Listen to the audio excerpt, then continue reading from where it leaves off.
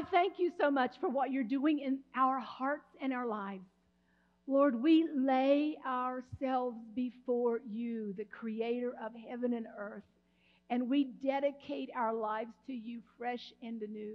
Father, today I ask you to speak to hearts today, both here in this congregation and those who are watching online. Speak to us, Lord, into the very depth and secret places of our heart, that we can know that you, Papa, you're aware of those areas and that you're touching them and you're bringing us in and bringing us out into that place that you have for us to walk in by the power and the anointing of your Spirit. And everybody said, amen and amen. Well, I just want to quickly go over just the topics that we covered. I talked about lesson number 1. Desire is a godly desire is an indication of your destiny. And I encouraged you to start listening to the echoes that continue to bounce around in your heart. The ones that you sometimes push down and think that's not possible. That's not something that I can do. I would never be able to do that. And yet it's like a bounce off the wall. It just keeps coming back at you. The reason that you need to listen to those is because God works his will and desire in your heart. Amen? Lesson number 2, I said, despise not small beginnings, because everything God does begins in seed form. I can guarantee you Reinhard Bonnke did not become the great evangelist of Africa by becoming right out of the great evangelist of Africa. Amen? Everybody starts small. And it's that place of humility that promotion comes not from the east or from the west or from the north, but comes from God, who is able to lift one up and put another one down. And everybody said, amen and amen. When I first started out in ministry, God said to me, I will open every door before you. Don't try to open a single door. And I can tell you that the doors that I tried to open, I got my nose smashed and my fingers pinched. And I found out that God closes doors to protect us. He closes them to protect us. And if we will be humble and walk with the Lord, he will open doors before us, and he will make a way where there seems to be no way. Lesson number 3. It's a good thing when your spouse says no, because when God changes their heart, it's a powerful confirmation. Amen. And I used an illustration. But there's another great illustration to that. And that is, or another application is, it's a good thing when you don't have the money to do it. Because when God provides the money miraculously, it's a great confirmation. There's many times in our lives, both in our personal life and in ministry, where I have said, God, if it's your will, you're going to take care of it. And if the money didn't come, I put it on the shelf and said, okay, then it must not be God. Beloved, God doesn't ask you to finance and fund his projects. Now, you may have to go out and do some fundraising, but he's not going to ask you to really go into debt for all of that stuff. Amen? Lesson number 4. And this comes in 6 parts, because I had to learn a lot about money and God's provision and the way that God provides. The first lesson was, when you have a need, plant a seed. And the greater the need, the bigger the need. Amen. Greater the seed. Amen. The bigger the need, the greater the seed. We get taught that by Gene Sedevy all the time, who was a Monsanto man, right? If you want to have a great big field, those of you who grew up as farmers, if you got a big field, you got to buy a lot of seed. That's right. Whatever the need, plant that seed. If you want corn, you're going to plant corn. That's right. And it's the same way in the spiritual realm. And if you don't have the corn in the spiritual realm, what you can do is name that seed. Amen. I don't have any money and I need money, but I'm going to plant my time and my energy and my effort, because that's worth money. Amen. Plant that seed out of your need and call that seed what you need. Those are the 4 lessons that I talked about. And number 5, the last one I'm going to talk about, and then I'm going to move into something different. Lesson 5, know the difference between needs and weeds. God says, I will supply all of your wants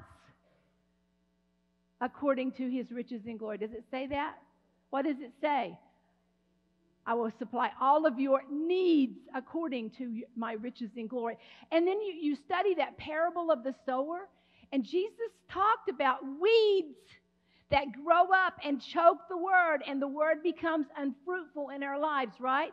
And I love what the Living Bible describes these weeds as attractions of the world, delight in wealth, a search for success, and the lure of nice things. That's put in our language right there. It's the things that we can search after and hold on to, and those things can actually choke at what God wants to do in our lives. Amen?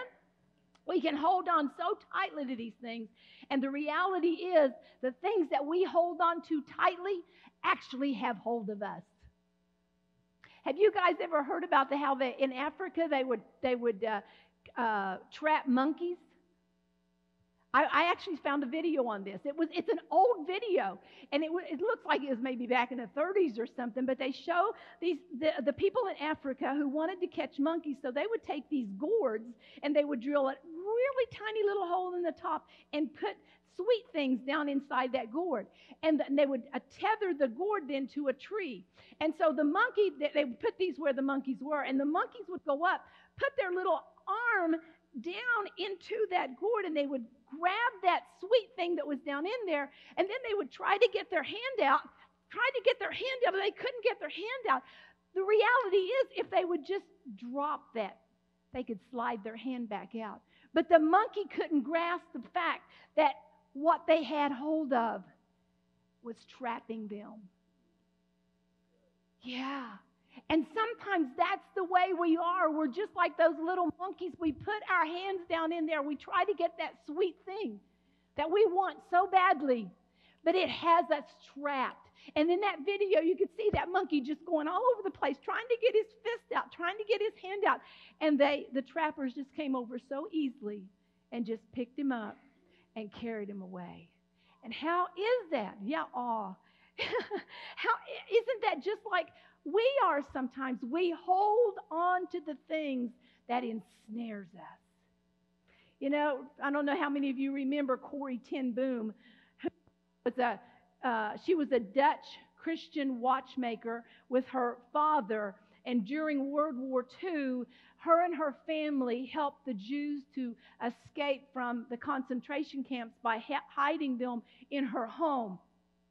And they were caught, and Corrie ten Boom and her family went into were put in concentration camps themselves. And her book, The Hiding Place, tells the story of her and her sisters specifically and what they had to endure in that concentration camp. But I remember one of the things that she said that became a well-known quote that I have remembered all of these years, and that was this: hold everything in your hand lightly, otherwise it hurts when God pries your fingers open.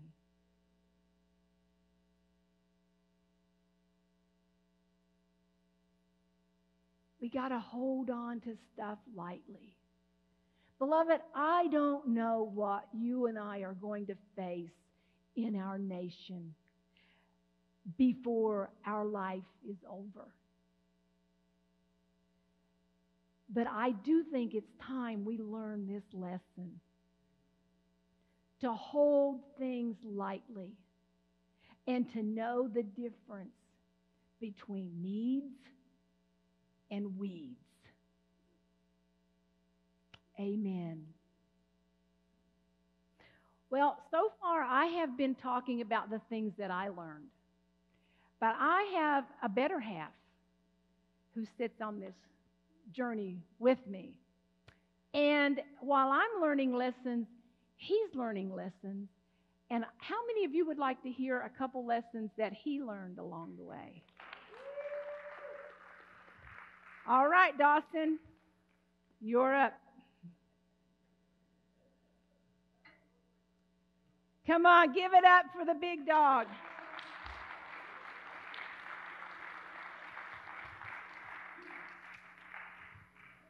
Good morning, good morning, good morning.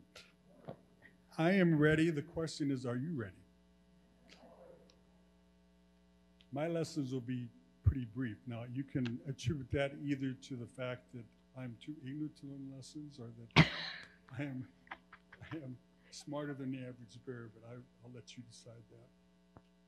Now, before I start, I have to inject a little bit of humor. Will you allow me that grace? Now, we don't want any party poopers out here. Don't. If I say something funny, you have to laugh. Otherwise, you ruin the whole spirit. I feel today like I'm a little bit like Paul Harvey telling the rest of the story. You know, she's told you her side of the story. Now I get to tell you the rest of the story, what really happened. And then also, if I really pull you back, remember the TV series, Mr. Ed? The horse that never talked unless he had something to say. So I am like Mr. Ed today. I have something to say, so I'm going to talk. Usually I don't want to talk. And, you know, Connie started this series, and we talked about me sharing my story. And, you know, I thought at the time it was a good idea until about yesterday afternoon. I said, why did I do this? I could have just kept my mouth shut and just sat there quietly in the front aisle and just been fine.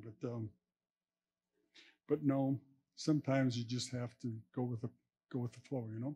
So I thought I'd just share a little bit about myself. And the first thing I want to show you is a picture of my pride and joy. Would you like to see that?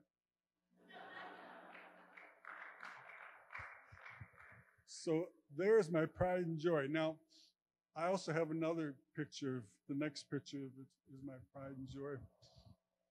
This for a long time was my pride and joy. This is Connie, of course, and our puppy that we got in China, Xiaobai. And, you know, before Connie and I were married, I was the manager of some restaurants in town. I had 4 restaurants and about 60 people, so I was kind of used to having some elevation of honor. You know, people would, Mr. Dawson, how are you doing today? Well, it wasn't long after Connie and I got married, I became known as Connie's husband. Who's that guy? Well, that's Connie's husband. Well, then we went to China and we got Xiaobai. And Xiaobai was the most famous dog in China, and I'll tell you a little story about that. But before long, I became known as Xiaobai's dad. So that was my descent into greatness. You know, the kingdom, God's kingdom is upside down, so I went down to becoming Xiaobai's dad. Xiaobai was a white Pekingese that we got in China, and we didn't know what to name it. So Connie went to language school, and the teacher said a good name for it would be Xiaobai Yuan, which means little white cloud. And so that was her name. So we called her, for short, we called her Xiaobai. Well, I would take Xiaobai out for a walk, and the Chinese, they didn't know her name, but they would say, look at that little white dog. They would say, Xiaobai go, which means little white dog. And so everywhere we went, people would say, Xiaobai go. Look at the little white dog. And so Xiaobai would hear her name, and she'd look up and say, they know me, they love me. So she was the most famous dog in China. Every place she went, they would say, Xiaobai go. And she'd be looking at him saying, hi, I'm here. And so she was a famous dog because of her name. Now, Connie told you the story of how she left St. Elizabeth and went into the ministry. And the other part of that story is that when she stopped her job, half of her income disappeared. And so we were like typical Americans, you know, no matter how much money we made, we always managed to spend just a little bit more than what we made. And so now all of a sudden we're on half of our income. And somehow the equation of cutting our expenses in half never happened. So we were kind of trying to stay above water. I was trying to stay above water anyway. And so she would be, I'd be saying, Connie, it would probably be a good idea for you to get a job because, we need to pay our bills. And she's saying, well, we've got to go on. And then she decided that I came home one day and she says, we're going to China. I'm frantic here because we're not making ends meet now. And then she's talking about going to China. I have no idea of how we can go to China. And so that's when I said, you may be going to China, but I'm not going to China because I just didn't know how we're going to do it. But I was always excited to go visit China. So we were able to arrange a trip where we went for 6 weeks to visit China. And it was absolutely fantastic. It was just anything you could imagine. Just, you could see the need, you could see what you could do there and the potential, and it was just wonderful. And so Connie's saying, well, I'd like to go to China. Well, I was managing 4 restaurants, and I was at the age where, you don't just walk away from that and then 6 months later say, oops, I need to have a job, because you don't just walk back into a good paying job. You have to go back and start from the beginning. At that age, my age, I wasn't going to do that. So I had to make sure that I knew that if we were going to go to China, that I had to have a clear word from God that we were supposed to go. So we came back from China and came back to America, and I had a meeting with my 2 partners, and they basically bought me out. And so that was my clear word that we were going to China. So I came back home to Connie and said, God has spoken to us, so we're going to China. And so we began getting ready to go to China. And so from the time we got home until the time we went back to China was only a 6-week period.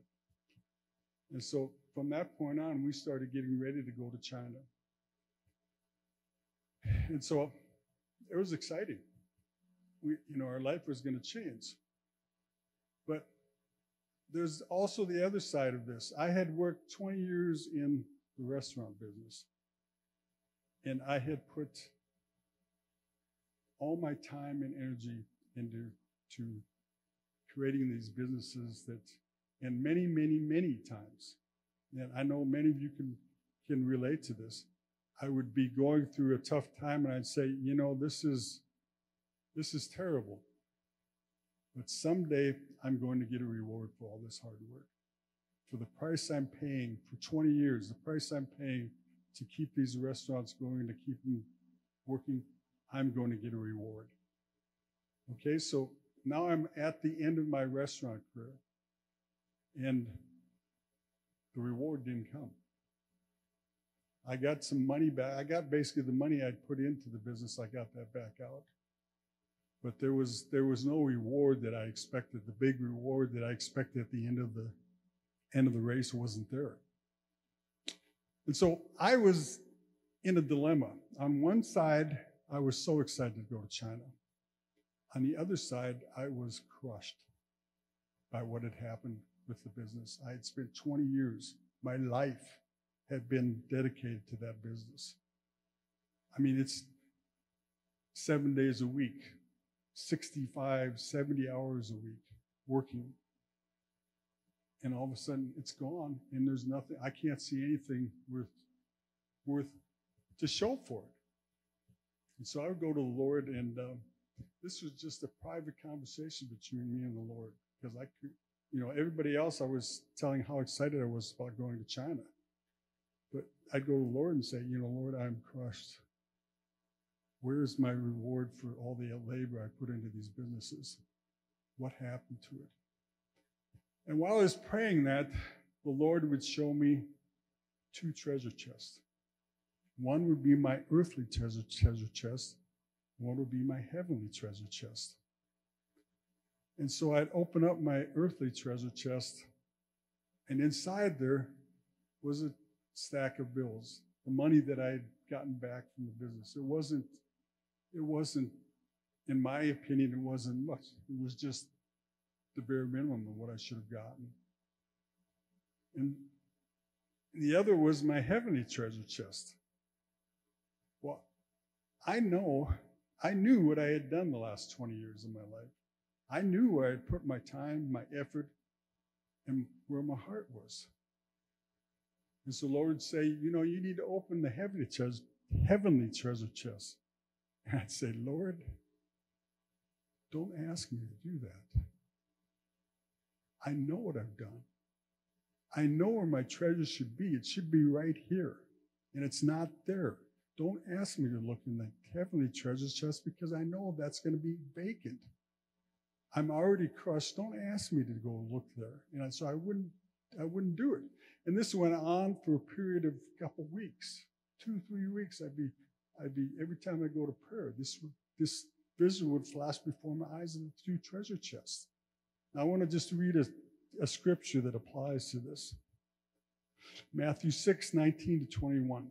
Do not store up for yourself treasures on earth where moth and rust destroy and where thieves break in and steal. But store up yourself treasures in heaven where moth and rust do not destroy and where thieves do not break in and steal. For where your treasure is, there your heart will be also. That was the tough part. Where your treasure is, there is your heart also. I knew where my heart had been. I knew where the treasure should have been, and it wasn't there. So this goes on for a couple of weeks, and then we're just about ready to go to China, and the Lord impressed that I should share this with the church on a Sunday morning. So on a Sunday morning, I get ready to share this. And as I'm praying before I go in there, God prompts me again. He said, look at your heavenly treasure chest. And I said, don't ask me. He said, look at your heavenly treasure chest. So finally, I relented, and in my prayers, I opened up my treasure chest. And to my shock, it was full of gold bars. And I said, God, where did these come from? And he would have me pick up a bar, and he would remind me of something I had done. And then I'd pick up another bar, and he'd remind me of something else I'd done. You see, I had put all my efforts into this worldly treasure chest. But all that I'd put in there, all the efforts, all the deposits I put in, someone had stolen them. They were gone. But the deposits I put into my heavenly treasure chest were there.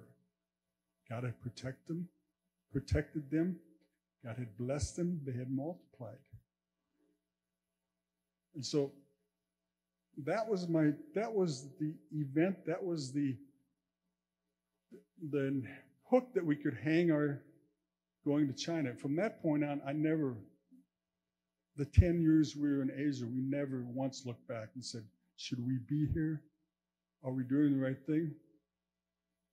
I knew that we were doing the right thing because from that point on, I said, what we need to work for is not our earthly treasure chest, but our heavenly treasure chest.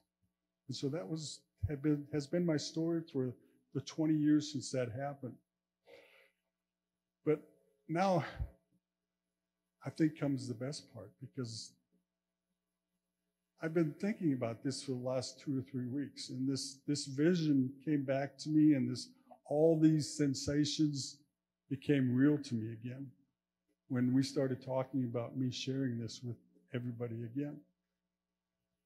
And so I would start just praying about it and asking the Lord to speak to me about it. And while I was doing that, God reminded me. He said, remember when you picked up those bars, those golden bars that were in your heavenly treasure chest? Were those really big deposits that you made? I said, no, God, those are just little acts of kindness that I did along the way, just helping a friend or just, being available for somebody at a bad time, or, They were little things. But my whole paradigm shifted. I realized that what we think is important, the things we think are important, the things that we work so hard, our jobs, having success, getting a job done, having a nice car, having a nice house, having nice clothes, all those things that we consider so important, in God's world, those are not important. What is important is what we do on a daily basis to the people that surround us and the people that we have interaction with. If we could just grasp, and this has been my paradigm shift, this has been what has changed in my heart the last 2 weeks, is that God has spoken to me and said, what you need to focus on are not going to work and getting a job done, but going to work and making sure that the people you work with, that I work for Lincoln Public Schools with special needs students, that each one of those students know that you love them and that you are there to support them and to help them. And just this last week, I had an experience where I'm working with one of the students and I'm just talking to him and say, how you doing today? And he's going, I'm doing okay. Well, what's going on? Well, you yelled at me yesterday. I go, what? He said, you yelled at me. I can't remember what I did, but I know that what we were doing is some work, and I'm sure that what I did was raise my voice to get his attention. And so, before this, I would have just said, well, I didn't mean anything by it. Let's just move on. But that just hurt my heart. So I went back to that student and said, I'm sorry that I raised my voice at you. Will you forgive me? I want to be your friend. Would you just forgive me? And I worked the rest of that day just saying, just trying to build that relationship back with him so that he could trust me and that he would understand that I wasn't, all of a sudden my paradigm shifted. What we were doing, we're hanging some hooks for lights at the children's zoo. The idea that, before I'm thinking, this is really important, I got to get this done. All of a sudden that disappeared. And all I could think about was, how am I going to make sure that my interaction with these students is one that I'm going to build relationship with them every day. Not just one or two, but the whole group of them. Because each one of them have a special need. Each one of them have problems that I need to address. And it's just challenged my heart to rethink what's really important and what's not important. I have one last picture I just want to show you.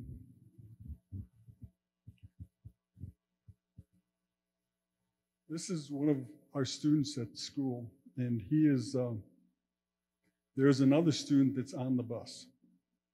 And this student every day has a problem getting off the bus. So there's a teacher and another pair like me that go in there and try to get this student off the bus. And this student is standing outside the bus, and he's just cheering him on. Come on, get off the bus. Come on, you can do it, come on. Now, I'm purposely not using any names. I purposely took the pictures so you can't see him. But imagine I'm learning something from these students. They take the time to just stand there and encourage someone to get off the bus.